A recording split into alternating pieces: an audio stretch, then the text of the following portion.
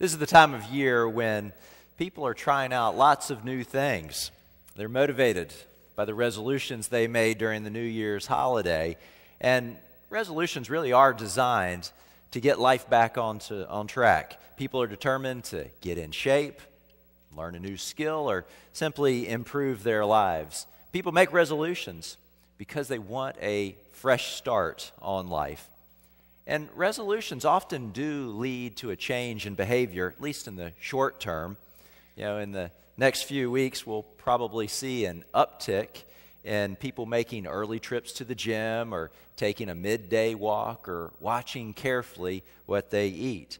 There will be others who will choose to watch less TV and do more reading.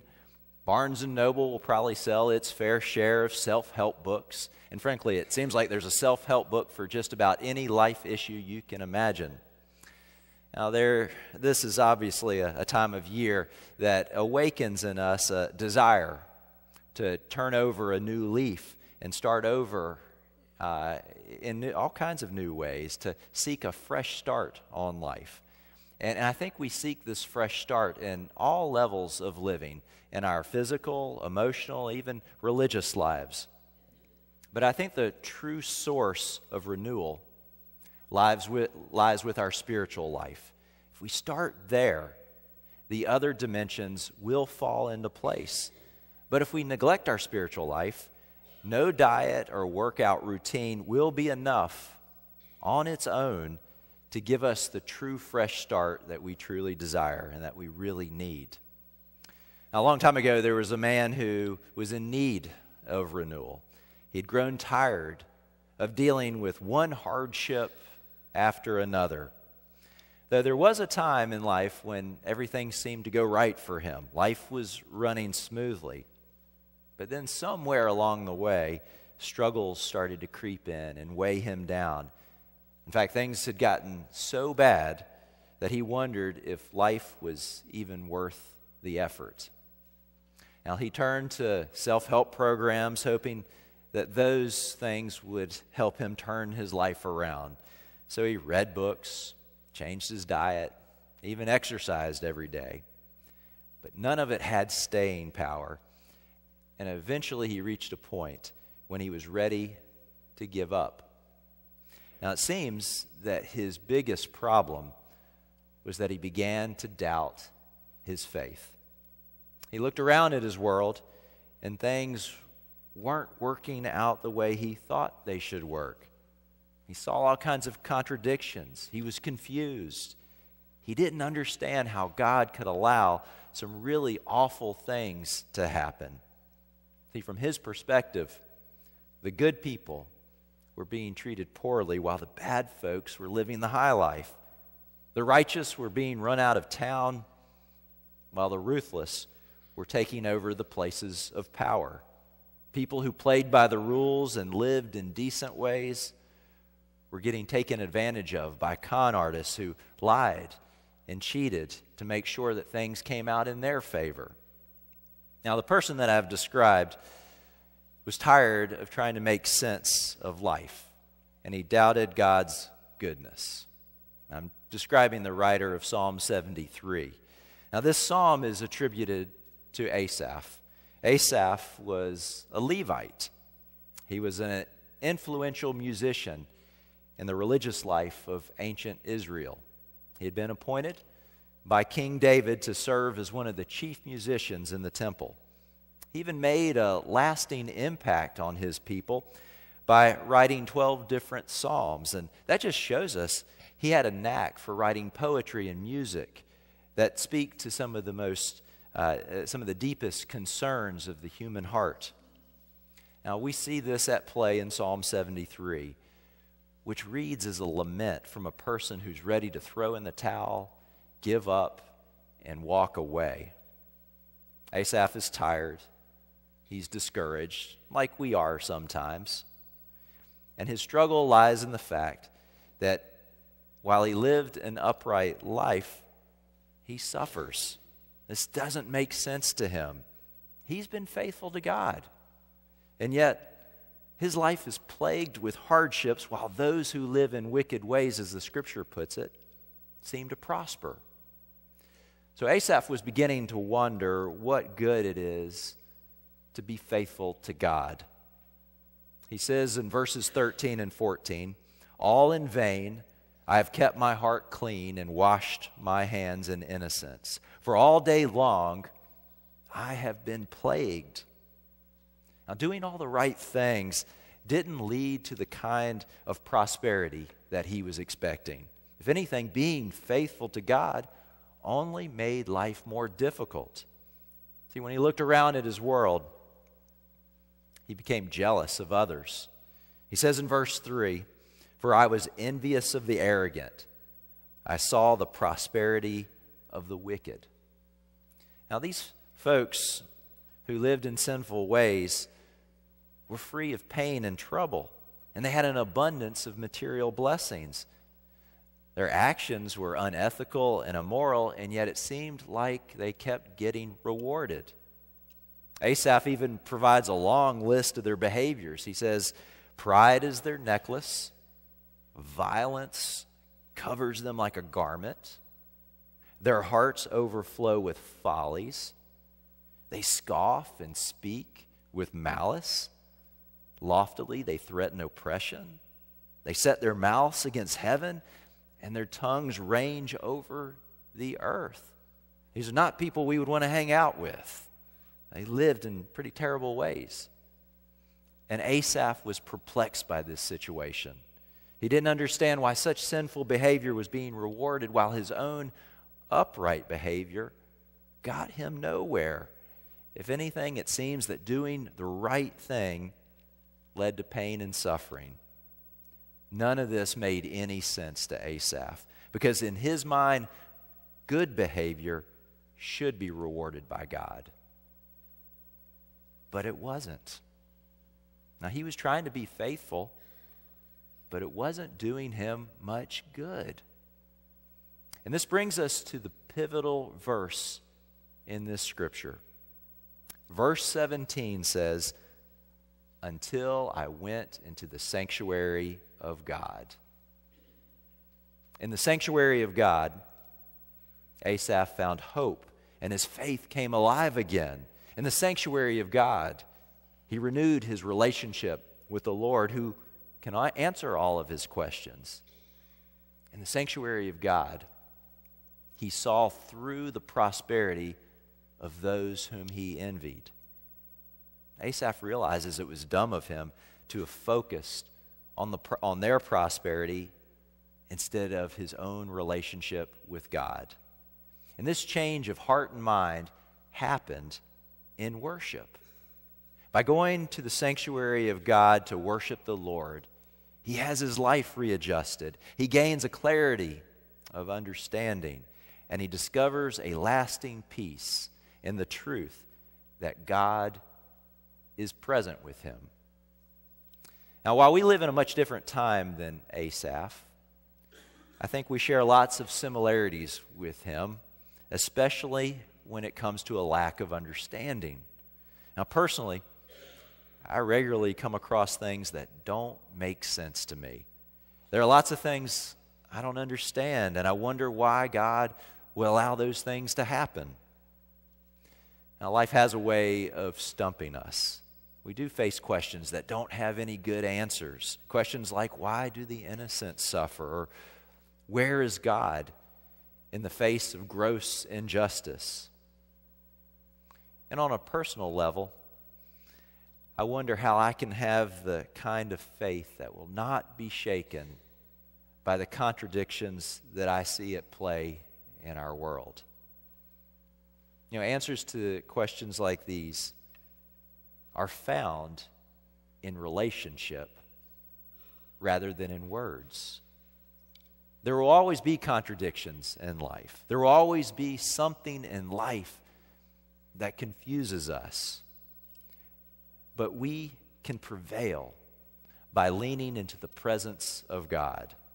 And worship brings us into the presence of the Lord, who then helps us in our time of confusion.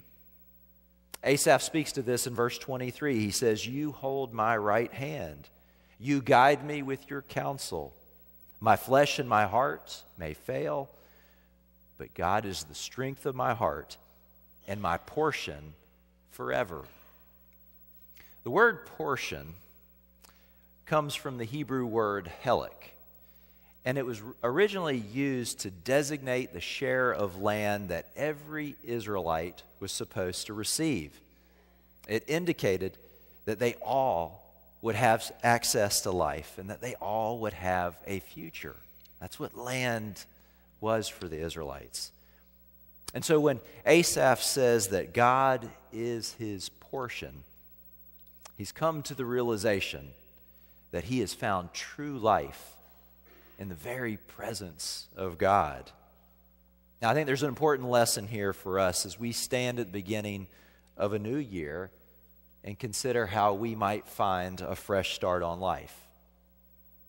We need God's presence in our lives, which is where worship comes in because it brings us into the presence of the Lord.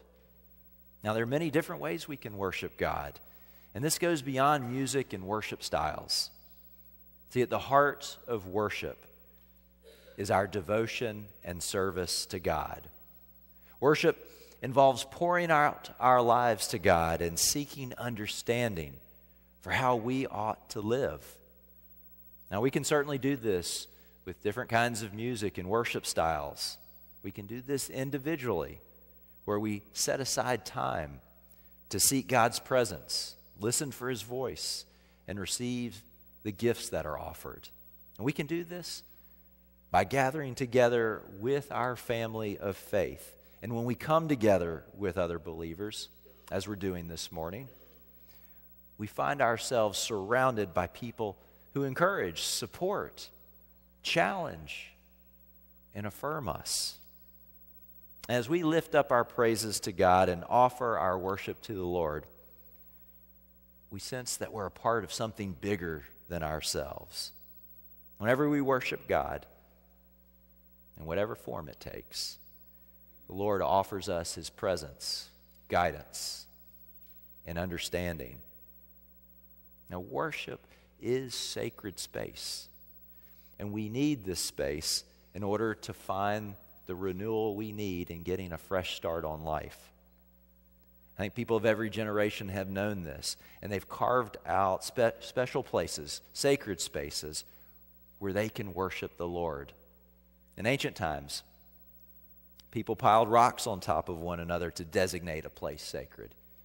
In medieval times, people constructed beautiful, majestic cathedrals as a place where the community could gather and seek God's presence. And this house of worship, where we sit for this service, was created by those who knew that we needed a sacred space in this part of Raleigh so that people could come and seek God's help and guidance for their lives. Now, worship was exactly what Asaph needed when he was struggling with life and confused by what he saw happening in the world. Life didn't make any sense to him. He thought good behavior would be rewarded by God, but it didn't. This didn't compute to him. Life was a real struggle. He was confused and confounded by what he saw until he came into the sanctuary of God. And I think the same happens to us. You know, we can go to the gym. We can read all the self-help books we want in our search for new life. But nothing will substitute for coming into the sanctuary of God. So in this new year, I encourage you to make this one resolution. Resolve to make worship a discipline in your life. This is something you can do by yourself. This is something you can do with our church family. But come to the sanctuary of God regularly and often, because it is a place of renewal. It is a place that will help you navigate life's questions and confusions. And so when we come into the presence of God, we do find hope and guidance and help and truth. We find understanding. We find renewal. So don't neglect your worship of God. Would you bow your heads and pray with me? Oh God, we are thankful for this space where we can worship you. We're thankful for your help and guidance as we deal with the confusions and questions that come with life. We're thankful for the gifts you share with us in worship. And we pray that we would not neglect our worship of you, because it is vitally important.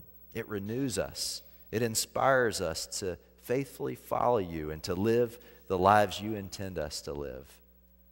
And we lift this prayer up now in the name of Jesus, our Lord and Savior. Amen. In just a moment, Paul is going to come forward to sing a song for us. And as he sings, I want you, and I invite you, to reflect on your own worship of God. Is there an obstacle or barrier in your life that's keeping you from more fully worshiping the Lord? And also, what steps might you take this week to connect more deeply with God? So I encourage us all to use this time for prayer and reflection as Paul sings. Paul.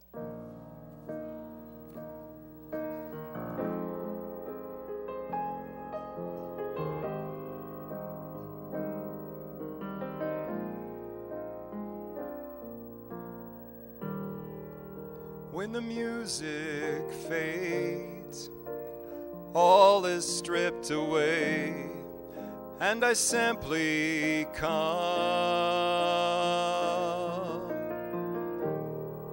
longing just to bring something that's of worth, that will bless your heart.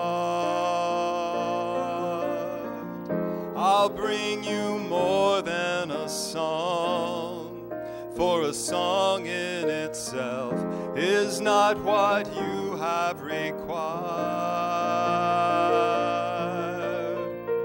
You search much deeper within, through the way things appear. You're looking into my heart. I'm coming back to the heart of worship, 'cause it's all about you. It's all about you, Jesus. I'm sorry, Lord, for the thing I've made it, when it's all about you. It's all about you, Jesus.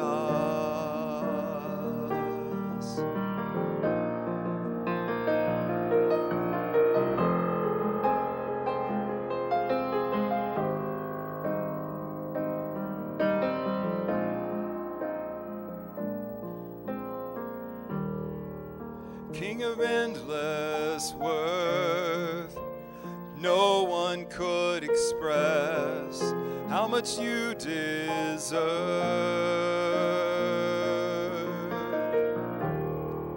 Though I'm weak and poor, all I have is yours, every single breath.